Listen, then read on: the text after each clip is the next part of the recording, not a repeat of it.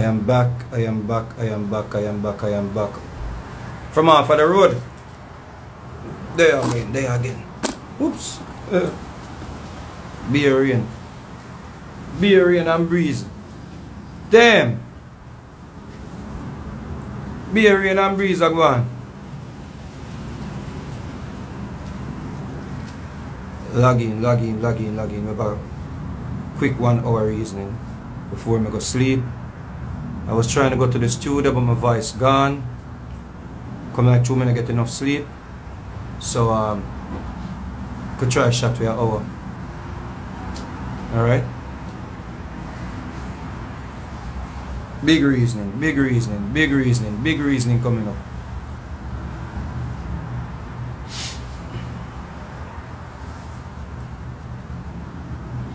I feel so cool, Star. Kick TV, what do you think about the new Shenseea song? Yo, right now we need a whole new discussion about Shenseea song, brother. No, so nothing come, you know, sir. Yo, please don't ask me about, please do. Make foot type talk about that, yeah, man. Because I know the conversation are going to be about the whole of girls and the whole sodomy in the video kind of shit. I know that's going to be the conversation. I think some more that if you talk about, because I not promote LGBTQ community. I not promote another, I'm not interested in promoting the LGBTQ people. Them can't do enough to promote themselves, you know. I don't want to promote them, you know. So people are going to really focus on that and the true message. What if you talk about, now go talk about. So I'm not even going to bother talk about it. Because people are going to beat me if I really talk about it. I don't want to waste my energy on that. I don't want to waste my energy on that. Trust me. I already say my piece, but as you know, so I don't really like talk about the artist project, especially when them just release it, because them put so much into it to release it, and so much work into them project, or some artists put so much work into them project. So I don't really want to be the one out of the box that try say nothing negative about them project. So me will talk about it another time. Later down, me make you know what I think about it. But for now, I don't know what to say. Moji, wagwan!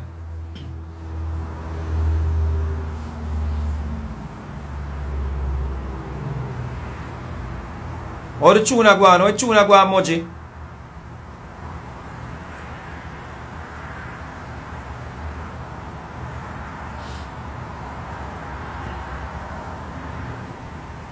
So as if ever try shrooms. What is shrooms? That sound like Zoom. What is shrooms?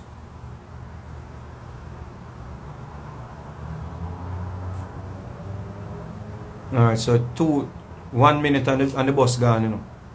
Who not catch it, Who not catch it, recheck it. And when I do the videos, if you don't see them on my profile, they're in the Mr. Vegas TV. So you can check the Mr. Vegas TV, right? So you can look into that. Kim Banks can't blame Coffee about the integrity of the music. Bigger than that. Can't blame Coffee.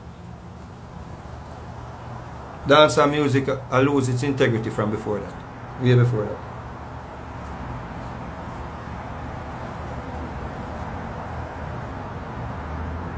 "30 seconds. So who they are just hold a seat, you know. It's a rocky ride. Who know why you will talk about them artists? Time for you to leave. If you're upset when we talk about pedo boy, time for you to leave. Because I go talk about him. So nobody wait until we start getting your feelings. So leave from now. You see?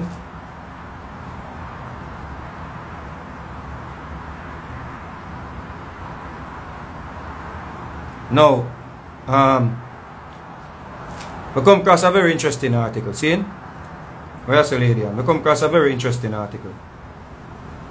Alright? And I think say The people them will share the article. The people them that are sharing the article more educated upon what we don't understand about what's going on with the article. Now, according to a report by the Jamaica Star, Japan losing interest in dancehall. Mighty Crown co-founder points to various issues. Right? Renowned Japanese sound owner, sound system pioneer Sammy of Mighty Crown believes that despite his country's love affair with reggae and dancehall for more than 4 decades, the recent change in the music has resulted in a loss of interest.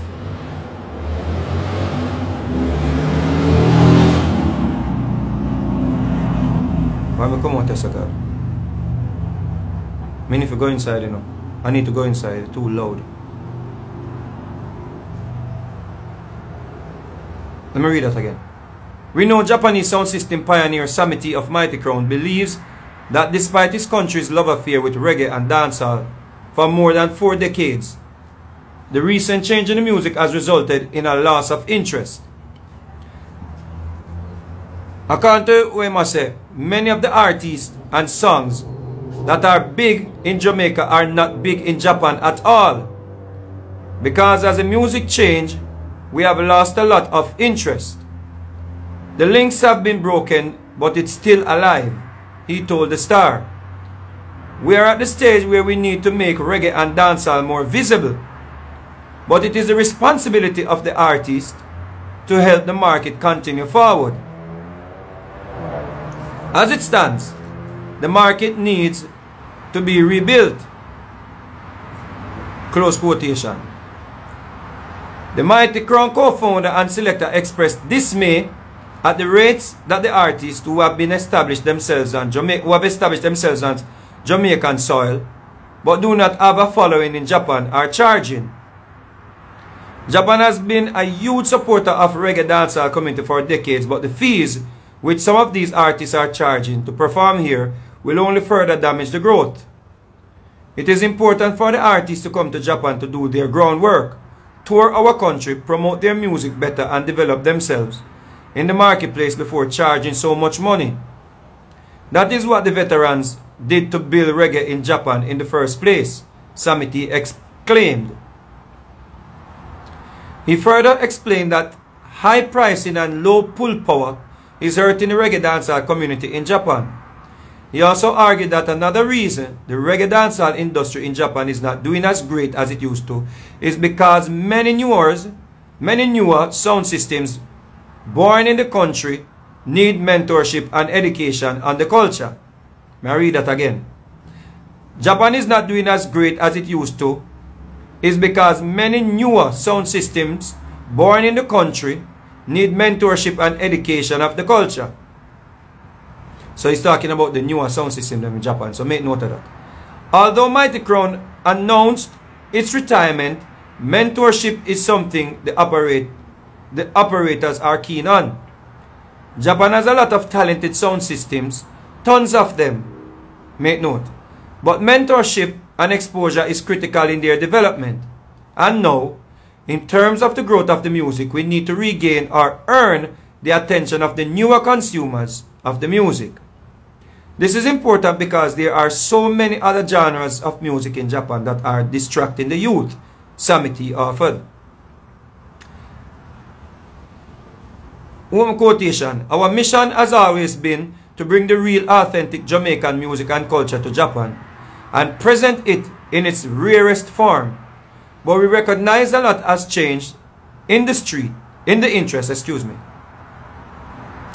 It is true to know that we made persons proud in the industry and community because it was our ambition to be part of the reggae dancehall culture and help it to grow. And we did just that as persons embraced us. He continued. So,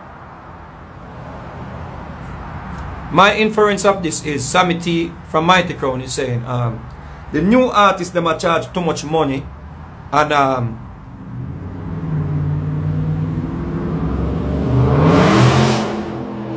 God, I need to go inside. But my charge, through my can't, my phone need charging, so I have to plug it right there. So what I must say basically is, he must say the newer artists them charging too much money. Zane? And the new sound systems in Japan, no one is mentoring them. Basically, they need mentorship from the Jamaican selector them. That all me info from the whole thing. High price and mentorship for the Japanese sound them. See? No. Big up to Mighty Crown. Big up to Mighty Crown. Big up to Chin. Alright? Coming out of the industry and them cement themselves as one of the big sound them. One of the top sounds them. The Mighty Crown. The selector them learn the dialect. Them learn how to speak the patois. Them, in my view, get some amount of favoritism from especially the diaspora, because you know when somebody come into our culture and basically express themselves the way how we express ourselves, you know them are gonna get some likings from the people, because we find it fascinating that a white man can speak patois. We find it fascinating that a Japanese can speak patois. So we always, we more time give them, you know, a level of, you know, some form of appellation or adoration. You understand me? I say we basically revere them. You see me? I say reverence them. You see? The dichotomy of that is though, when we try speak English, if we don't speak it properly, the white man laugh off of we. You understand? But when anybody come in our culture and try to speak like us, even if them not do it good, we rate them. And that's a beautiful thing, because we see them a try and we find it funny, you know? So them a try. But it don't work like that in other. Like if you go to France and, you know, French people, them love to tell you, oh, you have to speak French, you have to speak French. You know? And them correct you if you're speaking it, you know, if you're not speaking it properly. Yeah?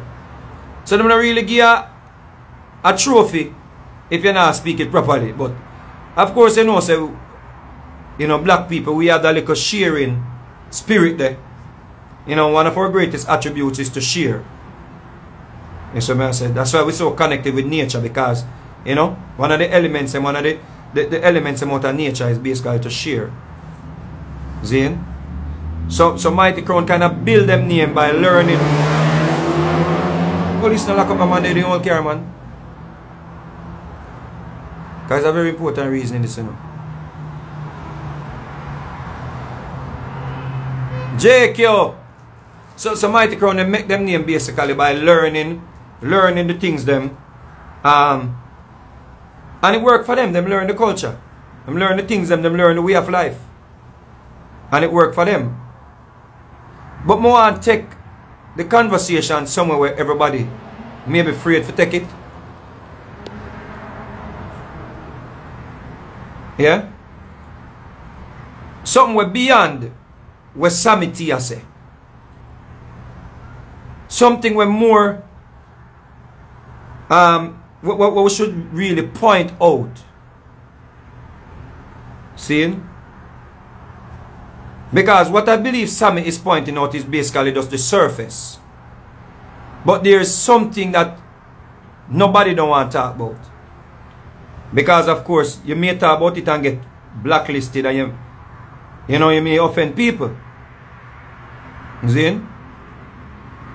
But you can't share half-truth. When you go speak on dancehall or reggae music, you have to share the truth in full. Now, I've been to Japan a few times. And I remember going, when I used to go to Japan, I realized the Japanese people, them love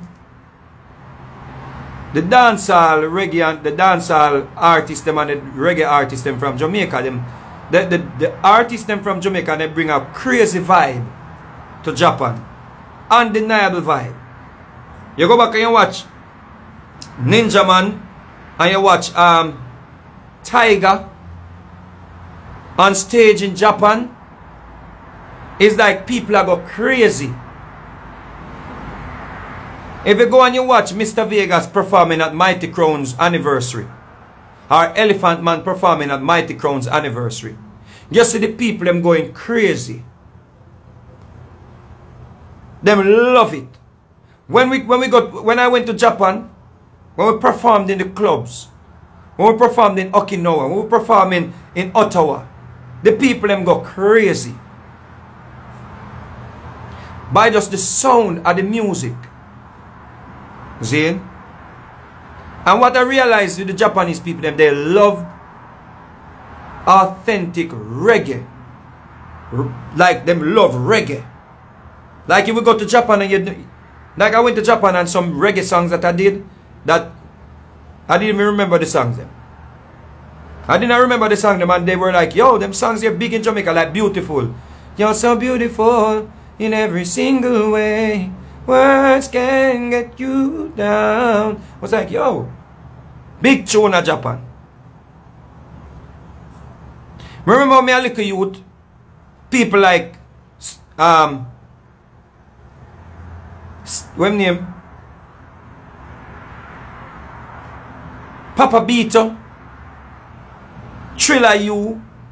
I remember Thriller U used to, like you see, we used to see videos of Thriller U in Japan, and him just a tear down the place.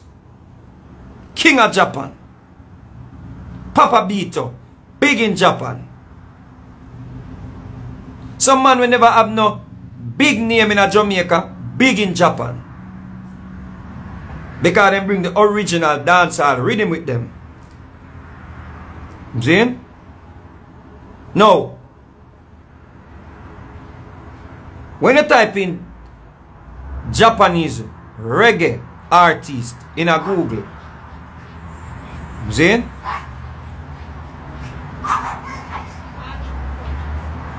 When you type in Japanese reggae artist in a Google, you're going to see names like Push Him.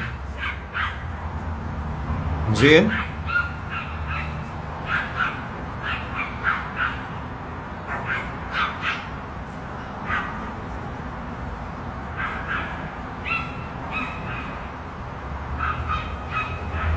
have to go inside because I'm going to get hoarse.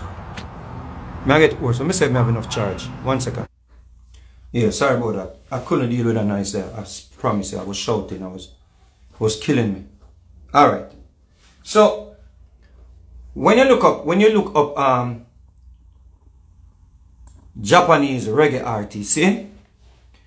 You see some name like Pushin, Fireball. See? You see some name like Ninja Man or Nanja Man, but you know Nanja Man basic is Ninja Man them really. You know, Nanja Man, Ninja Man. Why that important? I remember when I went to Japan like the second time, I heard about Pushin, a female artist. And when you check out Pushin came to Jamaica. And she got the production from Jamaica. But when I did my observation, I realized that none of the artists from Jamaica was bigger than Pushin. See? I said, When I check out this Pushin status in Japan as a reggae artist, she bigger than the Jamaican artists them. T.O.K. was huge in Japan. When me look, me see a group name, Fireball.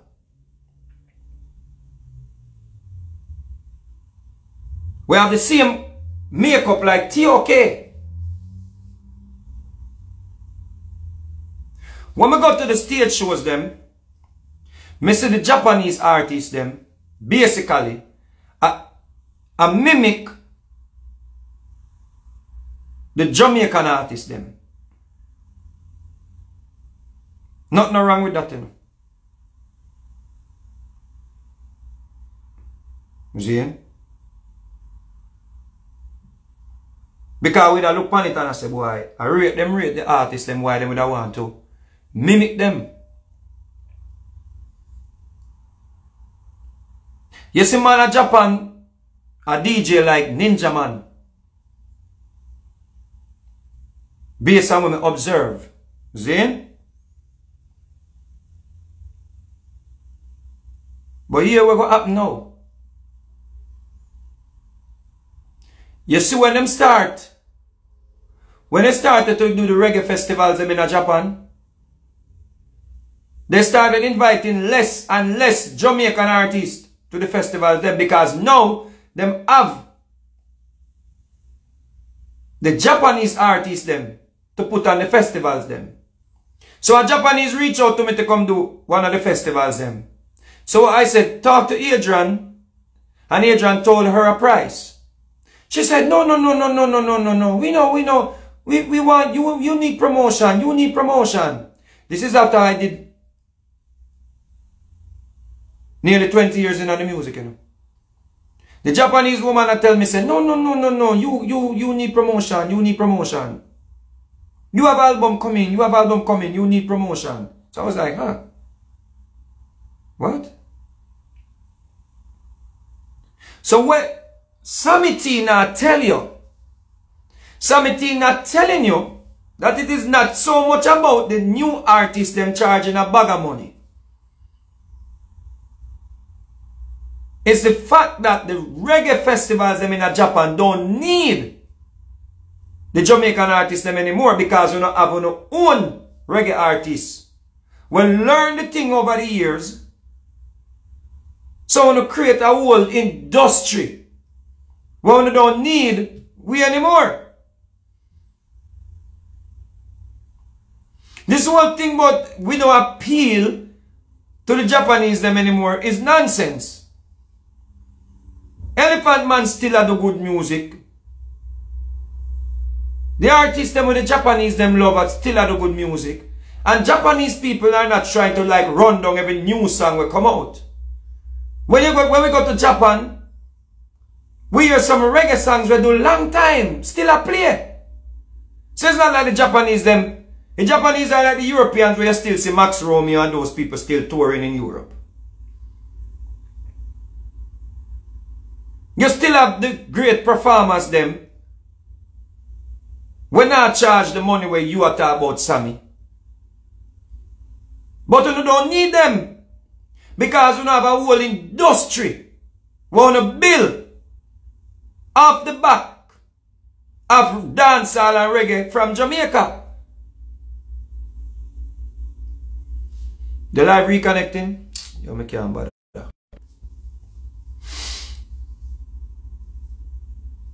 When I eat that live this evening, man. When I hear me start, sure. Lady, can you hear me good?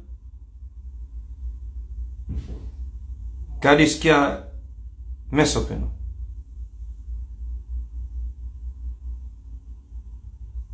Shante, good?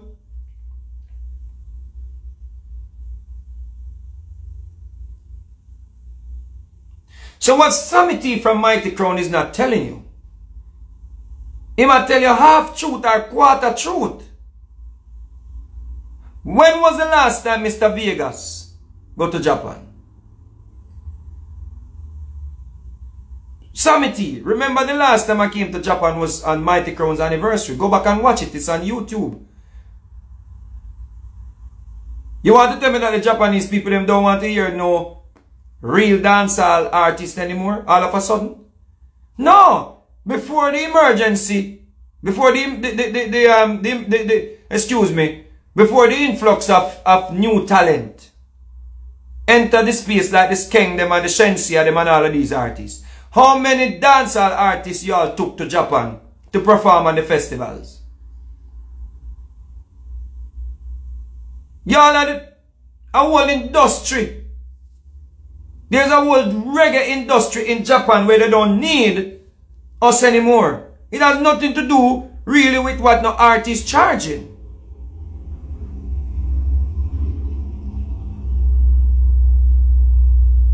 In my view, the promoters them for the festivals shut out the dancehall artists and the reggae artists from Jamaica. Sometimes them take a little one artist or them take a little two artists. But the majority on the lineup is Japanese artists that learned the music, went back to Japan, became big stars, and replaced the TOKs, replaced the Vegases, replaced the Elephant Mans, replaced the Ninja Mans, replaced the Vybz Kartel them, replaced everybody. Type in Japanese artist.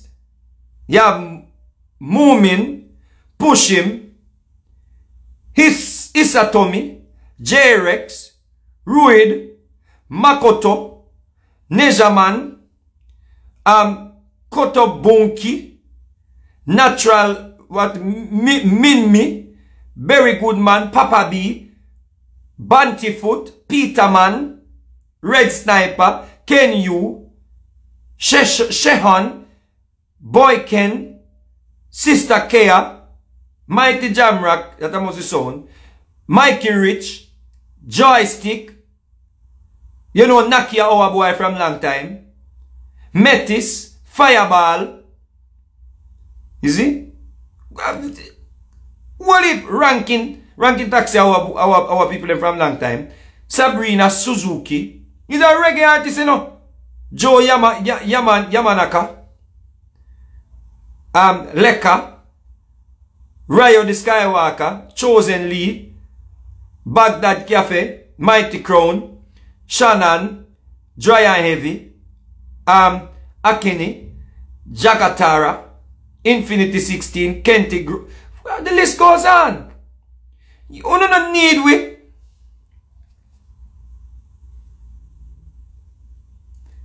Y'all don't need us anymore. We don't learn the thing.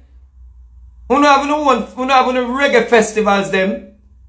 With maybe one or two, if so much, artists from Jamaica.